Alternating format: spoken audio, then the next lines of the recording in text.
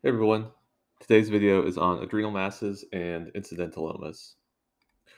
So before we get into it, we need to review some key anatomy and how it interacts with the physiology of the adrenal glands and relate how that works with both adrenal surgery as well as adrenal masses in general.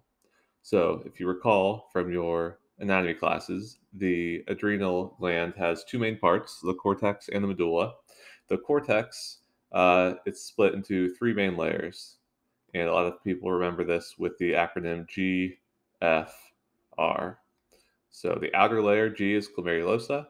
The second layer, F, fasciculata. Third layer, R, reticularis. But what's really relevant for our purposes is what these layers secrete. So the glomerulosa layer secretes aldosterone, which of course increases blood pressure. The fasciculata secretes cortisol, which leads to the Cushing syndrome of hypercortisolemia. And then the reticularis secretes essentially sex steroids. DHEAS is the classic one. This tends to cause virilization. Once you get past the cortex, you get inside to the adrenal medulla. What's important about the adrenal medulla is it secretes vasoactive peptides, or peptides that severely increase your blood pressure. In other contexts, we use them as pressors. So epinephrine as well as norepinephrine are secreted from the medulla. And then once we get past those layers, we also have to think about our arterial, venous, or vascular anatomy. So when it comes to the adrenal arteries, this is really more of a pimp question scenario than something that's clinically relevant. But the adrenals do tend to have a triplicate arterial blood supply coming off the phrenic vein, the aorta, as well as the renal vein. You see that on both sides. Of course, you'll note here that adrenal, adrenal, they just sit on top of the renal glands, aka the kidneys. But the veins are what really matter surgically. And so you see there's typically only one vein, more or less, per adrenal gland. So that vein's a bit bigger than these arteries. It carries more of the vascular supply. And what's really important is that those stick onto some pretty major structures. On the right side, the vein goes directly into the IVC. And on the left side, the adrenal vein goes into the left renal vein. And so you can imagine if you injure that vein before you have it appropriately ligated, now you have a hole essentially the size, whatever size that adrenal vein is, directly into the IVC on the right. And you can get some pretty significant blood loss. So a lot of the times, a key component of adrenal surgery is safely isolating and dividing the vein. All right, so to get back to the topic of the day, what is an incidentaloma? And that's just kind of a coin term. Incident, of course, we know what that means in oma, meaning mass. It's usually some mass discovered on an imaging study that was done for an unrelated reason. For example, if somebody comes in with a trauma and you get a bunch of CT scans and you see a mass somewhere and you weren't expecting it and you're not really sure whether or not it's clinically significant. Of course, today we're focusing on those that show up in the adrenal gland or adrenal incidentalomas. The challenge is, how do we decide which incidentalomas are irrelevant, benign masses that have been there for a long time and aren't going to cause any problems, or are ones that need treatment? And we're really doing this with limited data. We have at our disposal our history and physical exam, our labs, and imaging studies primarily. And when you think about it, that's unique from a lot of other scenarios where we have the ability to just biopsy the tissue and get the answer straight away. So why don't we do that with the adrenal gland? And the problem with biopsying the adrenal gland is, one, it's high risk. So if you can imagine, one, it's kind of a small gland. It's back in the retroperitoneum. It's a little bit hard to get to, hard to biopsy. When you do biopsy it, it's a very high risk of bleeding. Also, you're at high risk of sudden hormone shifts and releases. For example, if you stimulate the medulla, you could get a big rush of epinephrine, which could cause um, critical hypertension and complications of that. And finally, there's the possibility of tumor seeding. If you have a bad adrenal tumor, there's thought that that needle tract could actually be a location for some local recurrence. And finally, it's just not that useful. Um, a typical biopsy might be an FNA or a fine needle aspiration, and that actually cannot tell the difference between an adrenocortical carcinoma, or ACC, which is the typical malignant cancer of the adrenal gland, versus just a benign adenoma. So you have high risk of complications, low reward. You almost never biopsy an adrenal mass. Take that out of your vocabulary. The only exception is if a patient has a known tumor or a known cancer elsewhere, and there's a high suspicion based on imaging that the adrenal mass is a metastasis from that tumor, and knowing that that's a metastasis has to change your therapy in some way. If they're widely metastatic, you already know it and you wouldn't change anything, then there's no reason to do that high risk biopsy. It's only, for example, if you're getting surveillance imaging, there's a mass, and you might actually change or initiate chemotherapy or something along those lines where that biopsy would make sense. So just remember, we don't have biopsies, we have to use our other tools to decide how to treat these incidentalomas. And when we're thinking about these, what is our differential? So there's really three main categories of any mass. And you can have benign masses. Of course, that's the best case scenario for the patient. You can also have masses that would otherwise be benign, but that secrete hormones, which are called functional masses. Or you can have malignant cancer. And so when we're talking about the adrenal gland, examples of benign lesions might be just a benign adenoma that doesn't secrete anything. Also, a classic lesion is a myelolipoma or a cyst, some sort of infection. Functional lesions, these are based on those layers of the adrenal gland that we looked at before. So you can imagine that a functional adenoma of the glomerulosa layer would secrete aldosterone that would cause hypertension.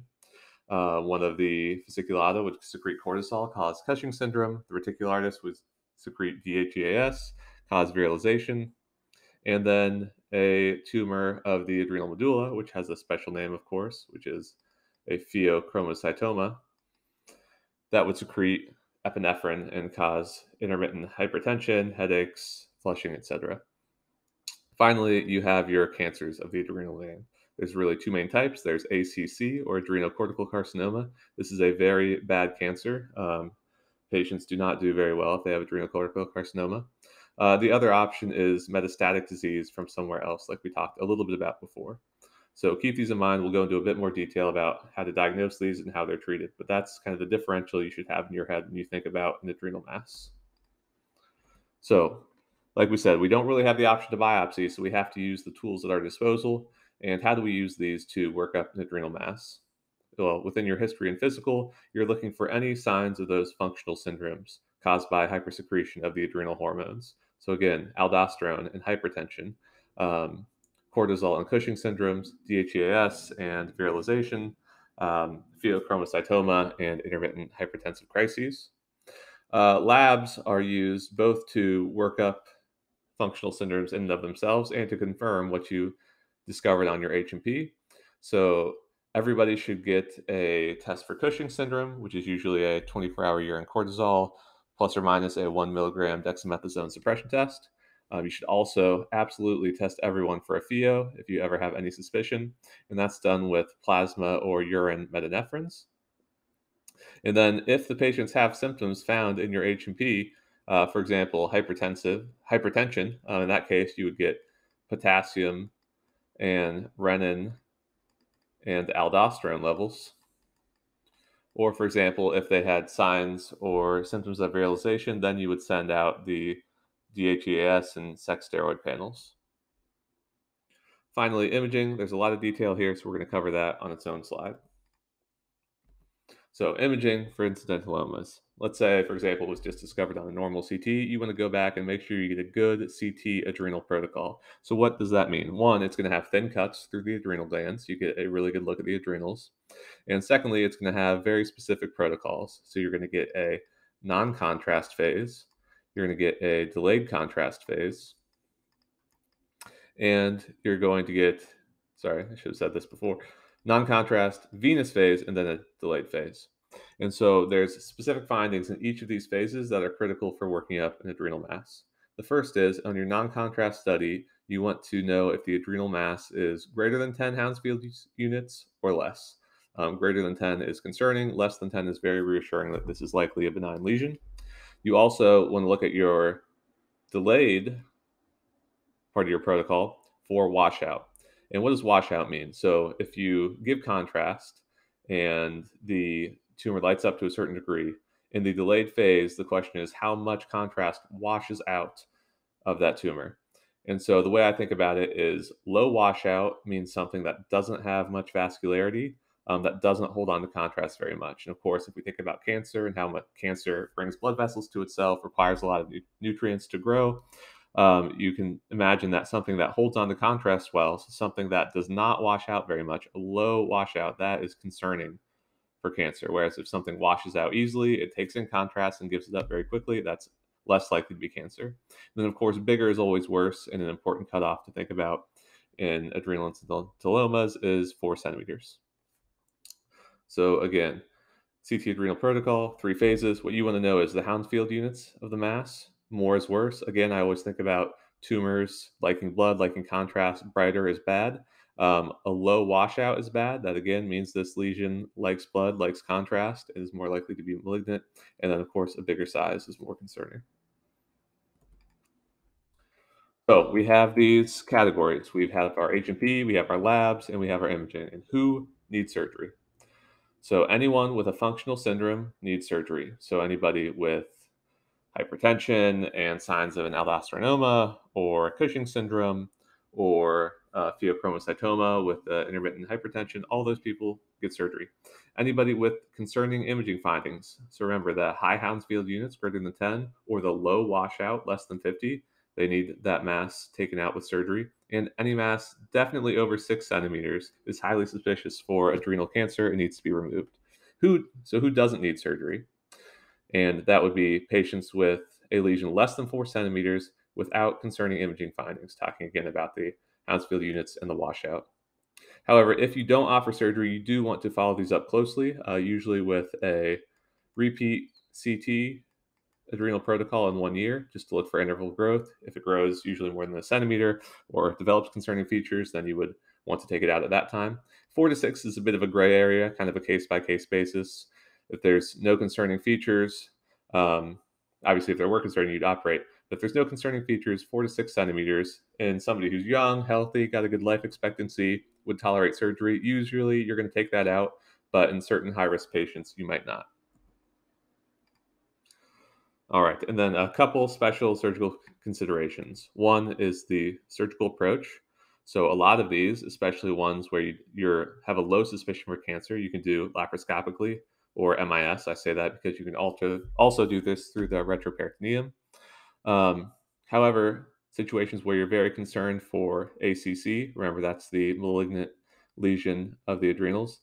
Those are, again, big bad cancers. They have a very poor prognosis, especially if you don't take them out in block. If you violate that capsule or leave anything in there, the patient's going to have a bad outcome. So typically those are recommended to be done open. Of course, that's changing as people get more expertise. But in general, if somebody says ACC, you should think about an open adrenalectomy. And the final situation I wanted to talk about is a pheochromocytoma. Because you can imagine a tumor that secretes epinephrine can have very severe side effects. And there's some special things we need to do perioperatively for people with pheochromocytomas. Number one is you need a pre-op alpha blockade. That's frequently done with drugs like doxazosin, and you want to block their alpha receptors so profoundly that they're borderline hypotensive just at baseline. They're going to be quite miserable for these 2 weeks while they're on the alpha blockade. But it's very important to prevent them from having an adrenal crisis in surgery where they're incredibly hypertensive because of manipulation of that pheochromocytoma. You want those receptors completely blocked so the epinephrine can't work on them.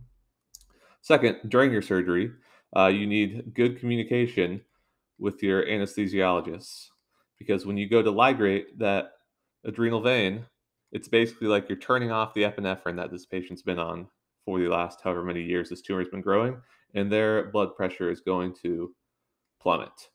And so the anesthesiologists have to be ready to counteract that with a bunch of fluids, a bunch of pressors, and very frequently these patients are going to need the ICU post-op while their vascular system kind of equilibrates out to not being used to having those high doses of epinephrine.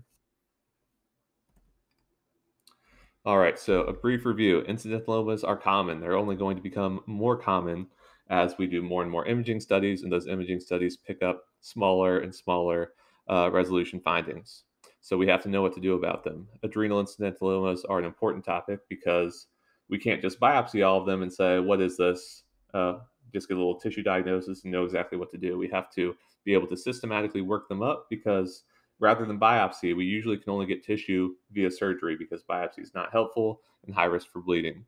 So you need to know your criteria based on your history and physical exam, your functional syndromes, which are picked up by the H&P and confirmed by your lab tests, and then finally your imaging criteria, both in terms of the size, remember greater than 4 centimeters, the Hounsfield units greater than 10, or the washout being less than 50, all being concerning for malignancy or some other sort of harmful lesion that needs to be excised. All right, that's it. These videos are for educational purposes only. Do not use them to diagnose or treat any diseases, and we will see you next time.